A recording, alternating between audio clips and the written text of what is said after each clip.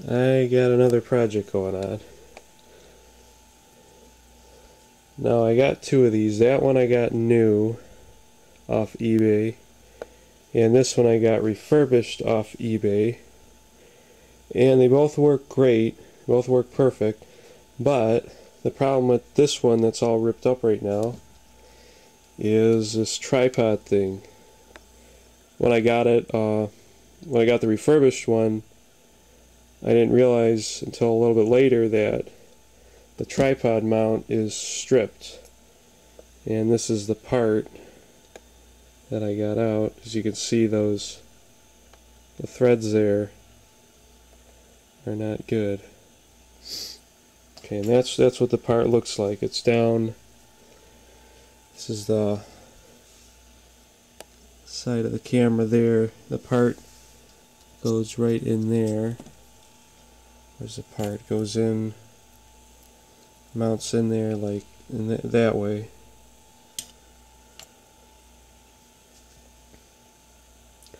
Now my only problem is, as I was taking the screws out, I thought I'd remember where they go, but there's just too many of them.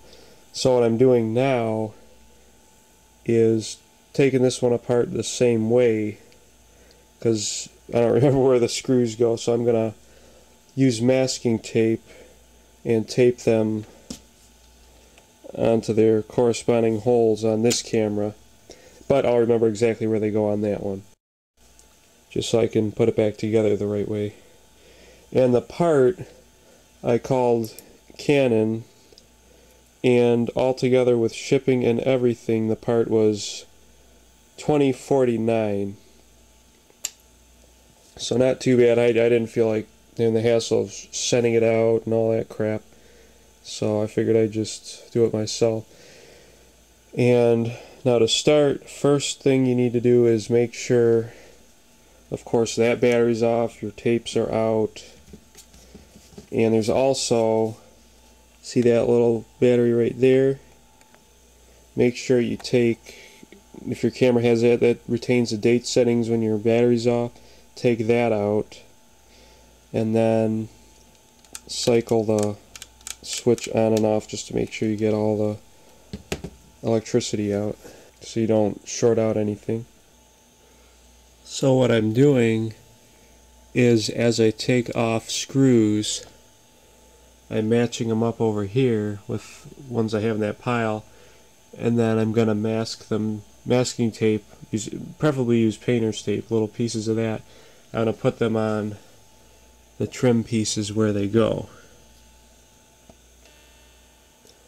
Now you can see I taped, like I said, I taped the screw in its spot on the frame piece that's off. You can see it's in there. And that way, after you take each frame piece off, put the screws there so you remember where they go, because after a while, a lot of times there's going to be a lot more screws than you think, which happened here. So it makes it a lot easier. Alright, I got all the screws marked on there. I even had to put one on the frame right there. They're all on there, and they're not in the threaded part. They're just through, just where they go through without threading. And then on the bottom, this had one, and inside there, all that. And also, when you're taking something apart, it's a good idea to write on a paper which parts you removed first in order, and then when you put it back together, just follow that backwards. Another thing, these cables, if you have these ribbon cables, look very closely how they come out. Make sure you don't force them out, because sometimes there's a little tab like this you can see on that one that goes here. Which one? Yeah, this one. No, that's the big one. The bigger one goes on here, and there's a little lever here